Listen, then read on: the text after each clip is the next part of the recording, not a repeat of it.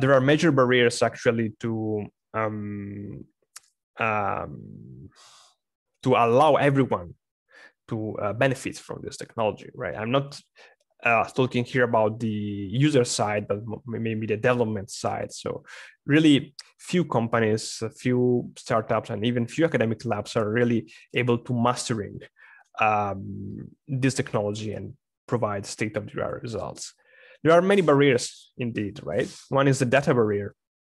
Big companies have all the data, but small startups and academic lab, they do not have it. So this is a big challenge. And I'm a bit more optimistic than a few years ago these days, because we are also seeing some kind of growing open data sets like Common Voice, just to mention one. But this is still a big challenge. The other big challenge that we are facing is the computational resources, right? So the deep learning is going towards, training models which are bigger and bigger, which are trained on a lot of data. And the combination of the two things requires a lot of computational resources that only few players can have. And the things that we even don't see, right? The end of this trend, because every time we have a bigger model, we have better performance. And that's something, according to many people, we are still far away from reaching kind of saturation point on that. So that's a pretty important issue. The other barrier that I see is coding. It's code. It's because most of the code that you find in, I don't know, Amazon Alexa and all these kind of things are proprietary code. So it's not free, it's not open. With SpeechBrain, we would like to address this barrier and kind of break down this wall and allow everyone to train to train and to eventually develop conversational AI technologies without at least this barrier. So what is SpeechBrain? SpeechBrain is an open source, all-in-one conversational toolkit based on PyTorch. So our goal is to do our best to make conversational AI available to everyone. And in particular, you can use SpeechBrain for research to speed up research and development of speech, audio, and language processing techniques. So we try to develop something which is flexible, easy to use, modular, efficient, and hopefully with a good documentation. As I mentioned before, conversational AI requires combining different technologies. Like, for instance, usually the pipeline is very long. The pipeline of the technology that you have to involve is like pretty long. So you may have kind of voice activity detection to figure out which part of the input signal are speech and which part are non-speech. Then you may want to have a kind of keyword spotting system that detects some kind of keywords like okay, Google or Alexa or whatever. After that, you may want to perform a speech recognition and transcribe whatever is uttered by the users. Then you may want to have a spoken language understanding block that try to extract the semantic of the request from the user. Then you can have a dialogue system, and finally, kind of speech synthesis method that gives you the reply of your request. So this is complex, but the good thing is that most of this pipeline is already implemented with SpeechBrain, and for the other parts like dialogue and speech synthesis, there is work in progress. So one peculiarity of SpeechBrain is that we designed it from scratch to support multiple speech and language processing tasks. So differently from other toolkits, our goal was that. So we wanted something that already suitable for kind of considering the complexity of a conversational AI system. Today, building a kind of single toolkit for multiple tasks is much easier than in the past, because all these tasks here are strongly interconnected. Why? These tasks are strongly interconnected because they share the same underlying technology, which is deep learning. So when I started working in this field was like 10 years ago, and with my master degree, and the technology was very different, right? For speech recognition, the dominant technology was still based on Gaussian mixture models and hidden Markov models. For speech enhancement, speech separation, the dominant technology was signal processing. For voice activity detection, we were kind of computing manual features like pitch, probability of voicing, energy threshold, etc. So, but now it's different, right? Because we can implement all these blocks with deep learning.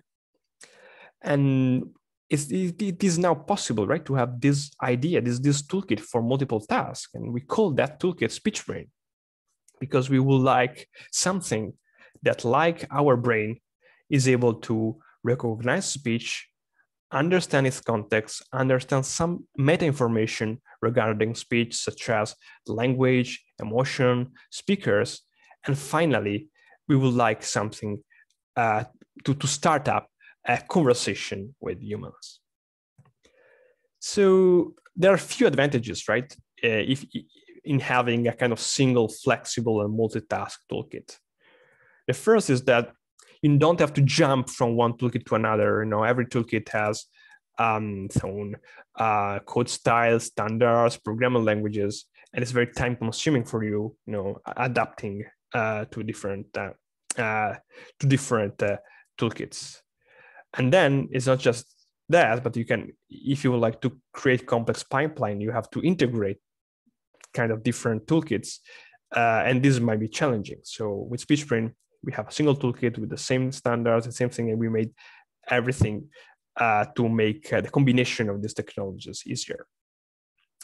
And having a single toolkit may also be good for exploring things like transfer learning or joint training. Imagine that we have this big pipeline of computations, of blocks of modules, and all this pipeline is fully differentiable. It can backpropagate the gradient through all this big chain of computation. This is possible, right? If you have a single toolkit and all the blocks are neural networks, like what we would like to do in SpeechBrain. What makes this challenging is that it's true that now it's possible to have a single toolkit for multiple tasks, but in practice, every task has its own specificity, and creating a single toolkit, think about like data preparation, data IO operation, etc.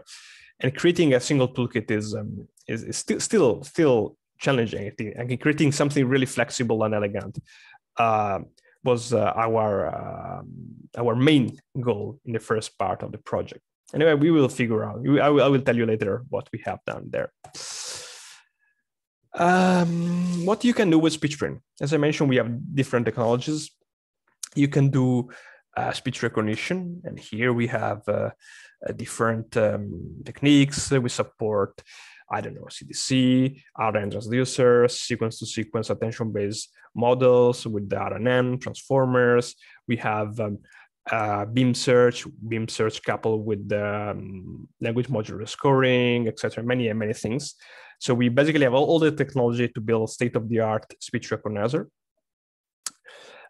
We also have speech enhancement, which is about removing noise from an input speech recording. And here we have kind of innovative solutions that are called metric GAN plus and mimic loss. We also have speech separation, which is about when two or more speakers are speaking at the same time, separate them into different tracks. And here we also have models like conformer, dual path RNN, and Sepformer, which is pretty impressive. We also have technology for spoken language understanding. Spoken language understanding is when you would like to map an input sequence not into the transcriptions, but into the semantic representation directly. So this is spoken language understanding. And we have several recipes for that. We have speaker recognition, but also we have speaker diarization, which is about detecting within a recording who spoke when. And this is technology here for that, like spectral clustering, just to mention one. But you can do much more. Right now, we have recipes for speech translation, language modeling, language identification. We will see an example later. sound classification, graphing to phoneme, multi-microphone signal processing, and also recently I'm working a lot on EEG signal processing, because there are many similarities between speech and EEG, and we are trying to extend the toolkit also to process this kind of brain signals. There is a lot of work. There is going on, text-to-speech, speech synthesis, the one I mentioned before, and also music generation. We have some pull requests that we would like to merge at some point, and here your expertise could be really welcome. Then we also have tried to improve the search part, or at least integrate our search part with final state transducer, which allows you to have a kind of constrained search, which can be useful in some application scenarios.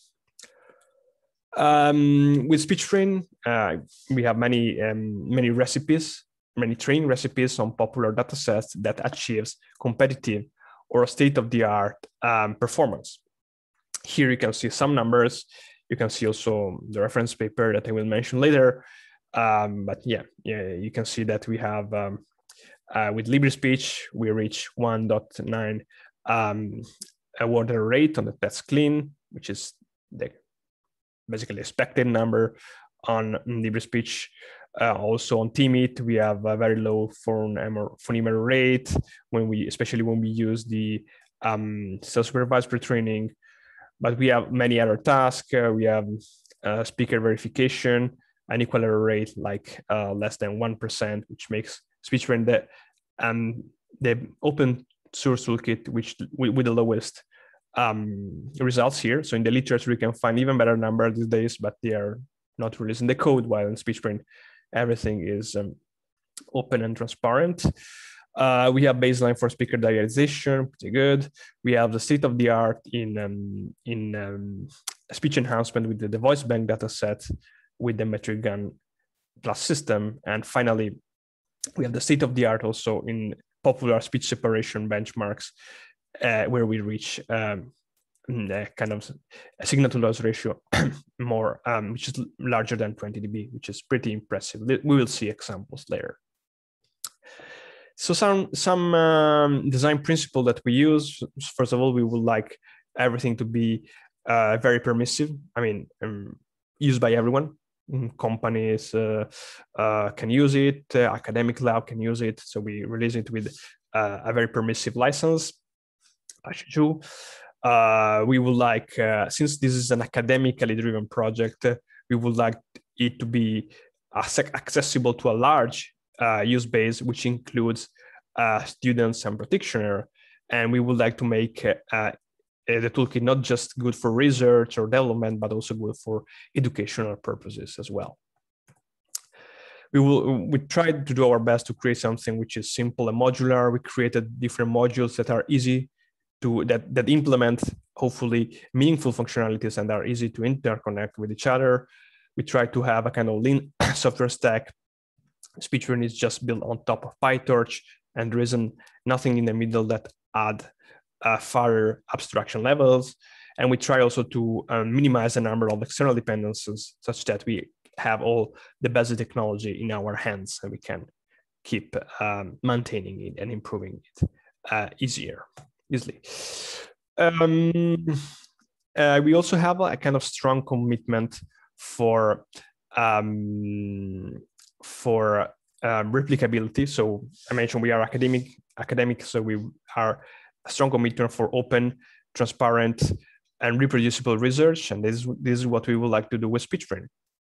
We would like we will encourage everyone to share their model within SpeechBrain. And on our side, what we do is to, for all the recipes we have, release the training recipes, release the code, release the pre-training model, and release all the logs that allow the community to replicate our numbers. But really, ideally, I think there is value in kind of replicable research, and we will encourage users to share their research results with SpeechBrain as well. So how can you train a model? So we have many recipes and many things, and but in all the cases, to train the model, you just need two files. One is called, one is the hyperparameter file, which is this one. And the other one is the experiment file, that is this one. The hyperparameter file, of course, reports the hyperparameters, but it is not a plain list of hyperparameter. So plain list of hyperparameters is pretty bad because you don't know who is using this hyperparameter and where.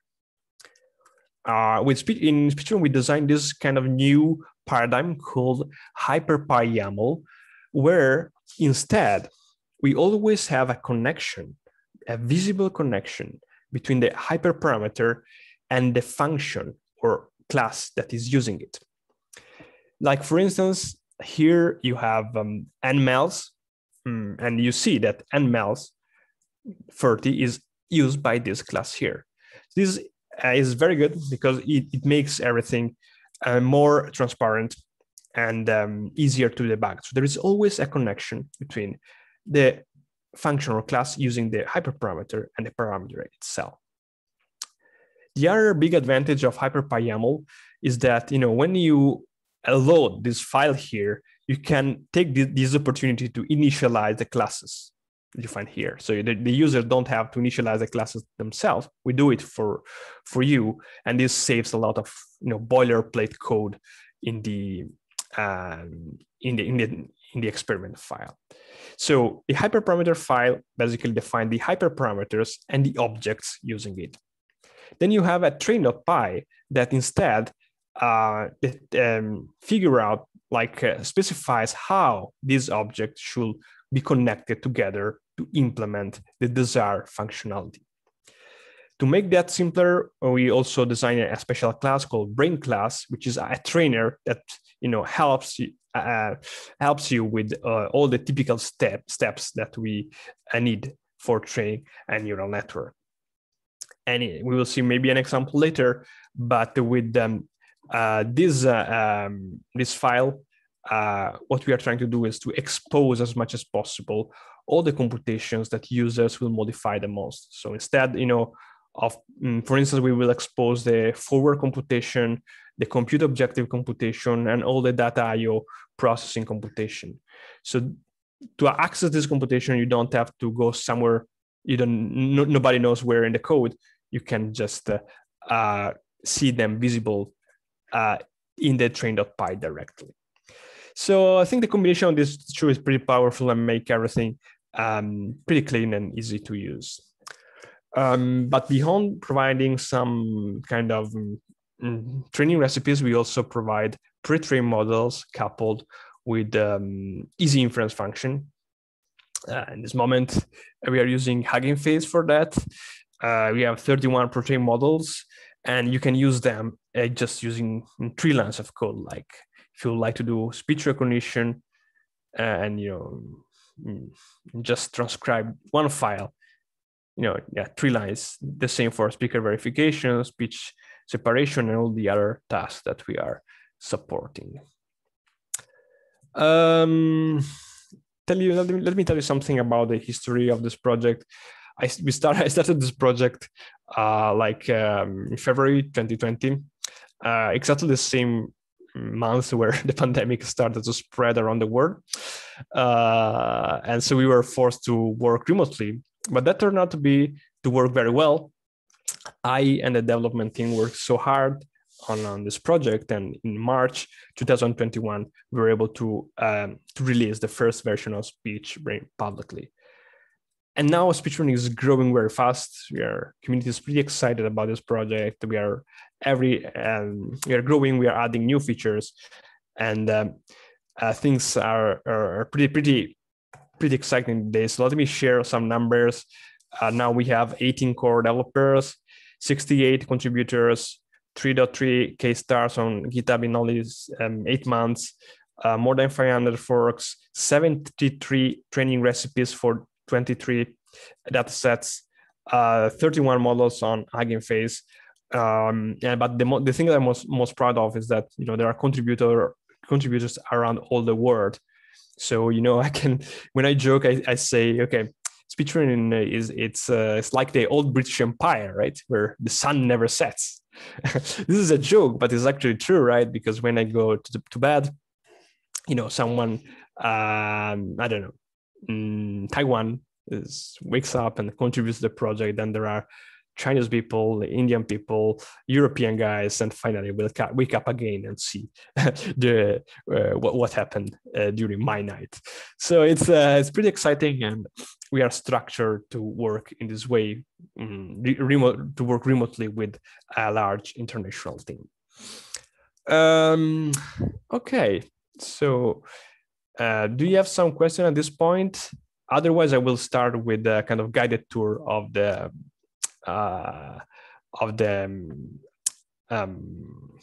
SpeechBrain.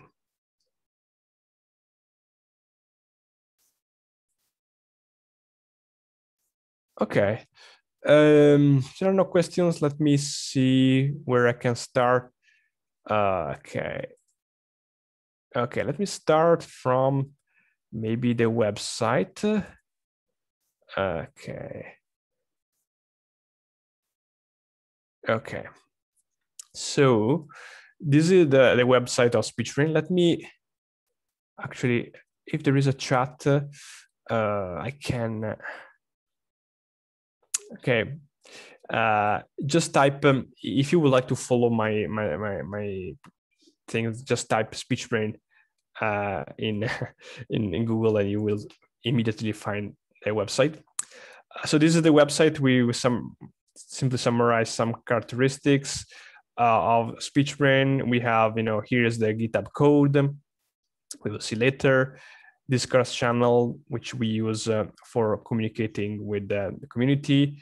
We have this Hugging Face repository. We have the tutorials here. So we have many of them. We will see some. And you also have all the documentation. So as for the code, I can click here, just a GitHub repository. This is the main code. If you are here, please start as our project, because it helps us gaining visibility. So just start it, and this will help us if you appreciate our efforts for the community. Here, what we are doing, well, all the main libraries are here under the SpeechBrain folder. Find everything, like data-IO management, neural networks, signal processing things, etc. Then you have the training recipes are here in recipes, as you can see here. I don't know, for instance, LibreSpeech, ASR, sec2sec. You have train.py, which is the file I mentioned, I previously mentioned, and also the hyperparameters file that are needed to run an experiment. The hyperparameter files are, as mentioned before, are not just plain list of hyperparameters, but there is always a connection between the hyperparameters and the class using it. And then you have the train.py, which combines these modules. And you can see here, this is a pretty complex system because it's speech recognition, or multitask, CTC plus sequence-to-sequence learning. There is also beam search, language model combination. So pretty complete and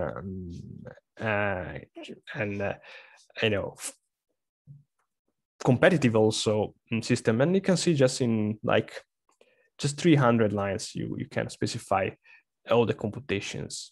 And well, there's no time here to go in the detail, but you can see that all the computations for data processing are visible, like here, reading data, processing labels.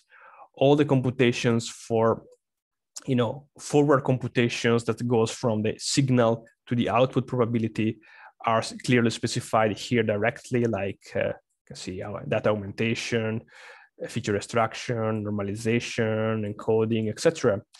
You also find the compute objective computations that goes from the prediction to the loss, and all these kind of things are already specified here, and you can modify them here without jumping in other parts of the code. So yeah, all the recipes are consistent with this kind of structure. Then there are many other things like templates, which are kind of recipes that help you using SpeechBrain on your data and your own task. We have tons of tests, etc. But basically, if you are interested in the SpeechBrain, please take a look at the code. And we are very active here. You can see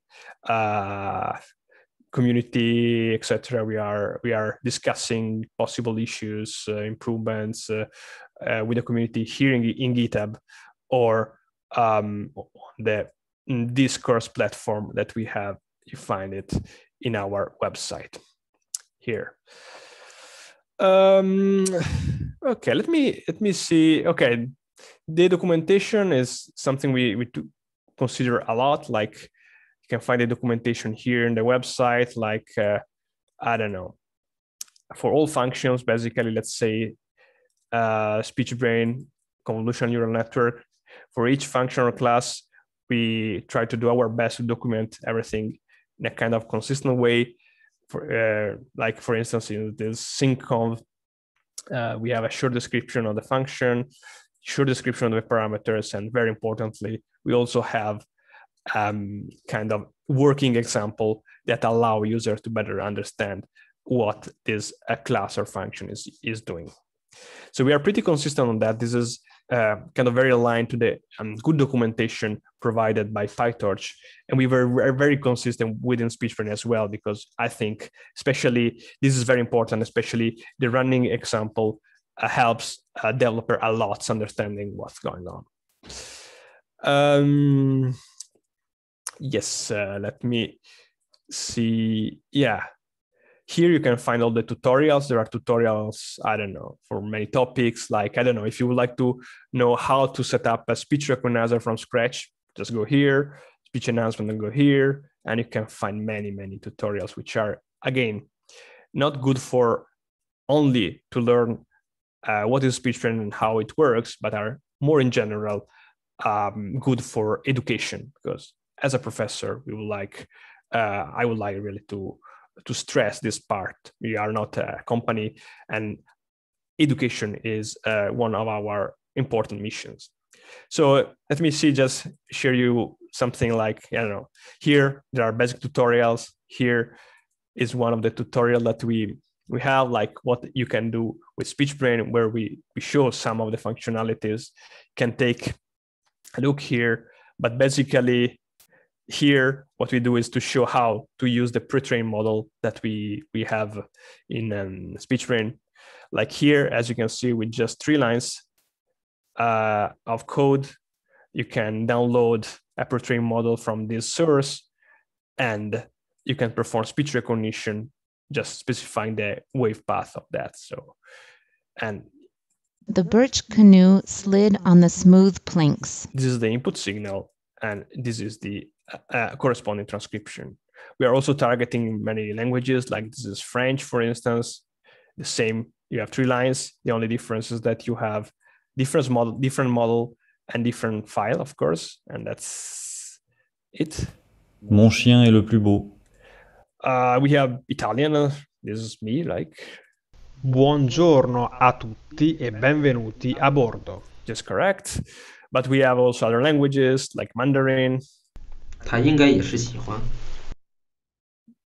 I checked this is correct. But with SpeechBrain, you can really create languages even if you don't know the language. You just need an input sequence, an output sequence, and SpeechBrain will map it into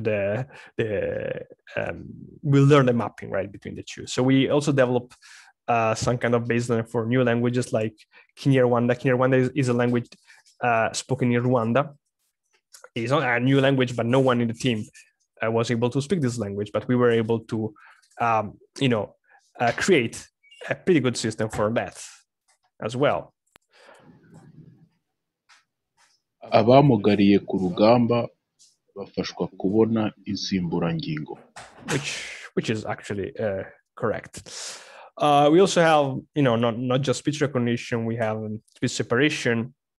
So in speech separation, we start with this signal here. My father has revealed the culprit's name. You can hear here two voices, right? Just two speech signals. My father has revealed the culprit's name. Then we feed it into our subformer, which is the best system we have now for speech separation. And the output of the system is that. My father has revealed the culprit's name.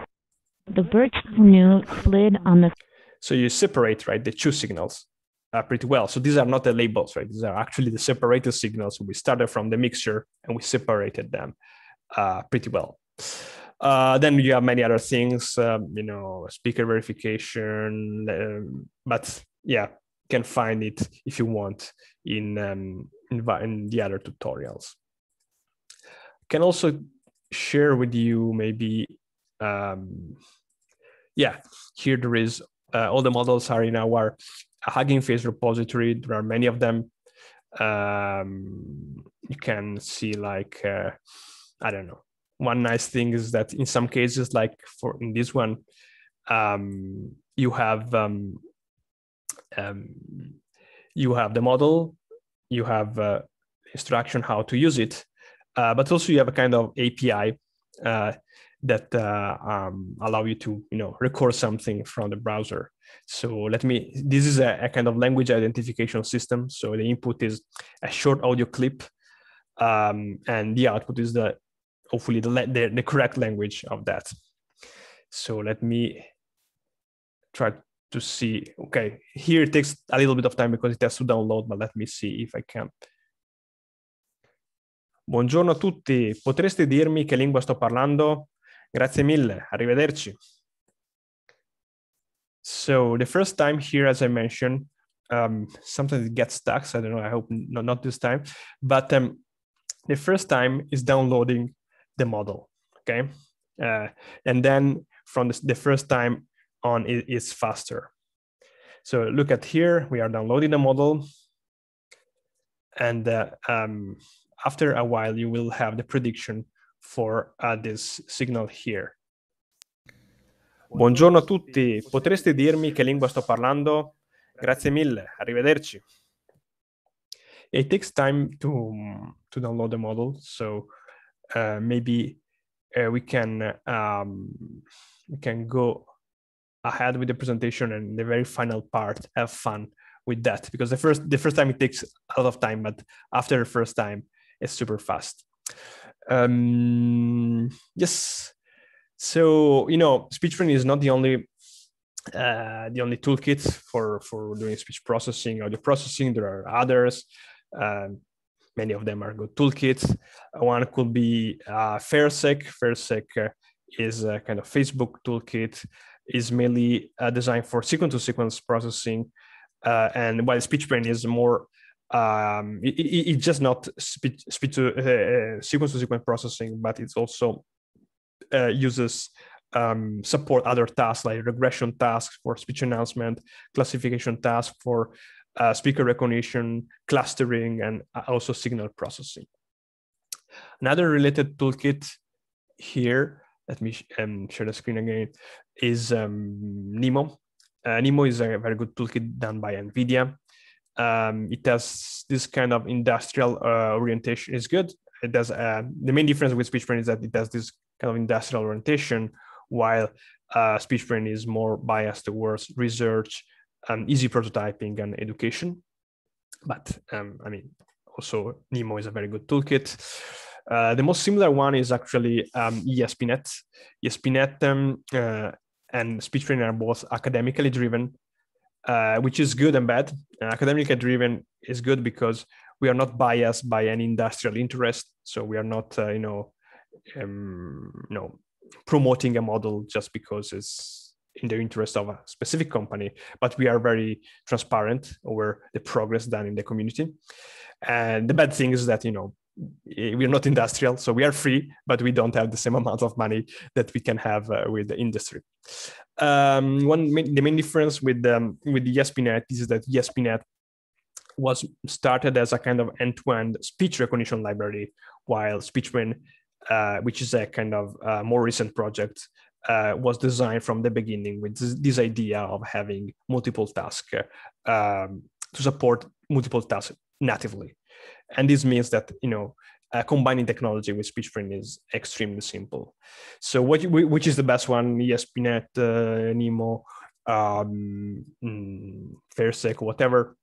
That's up to you decide. My suggestion is try more than one and just choose the one that best fits with your needs. What's next? There are many things that we would like to do. So we are very excited to have a kind of improve this project in the future and expand it. One direction is small footprint, real-time, low latency speech processing. There is a huge request for that. Models are getting bigger and bigger and bigger, but in reality, you cannot put these models in a kind of production scenario because they are too big. So there is a lot of interest towards models that are small footprint, real-time, and low latency. This is a feature that we don't have now, and we would like to add in the future. Now, we also would like to scale up the multi-language part of SpeechBrain. Now we have some languages, but we would like to massively scale that up in the future. Also, we would like to work on text-to-speech. The dialogue part is very important, and it's a very, very important part that we would like to add to complete the conversational AI pipeline. And of course, this might be interesting for you. We would like to expand a little bit the music processing part. We don't have too much. We only have some kind of simple symbolic music generation, RNN, but really, there is no reason why we cannot use SpeechBrain for music processing as well. If you would like to read more about SpeechBrain, you can take a look at our paper. I think here, again, if you type on Google SpeechBrain archive or SpeechBrain paper, whatever, you will find it.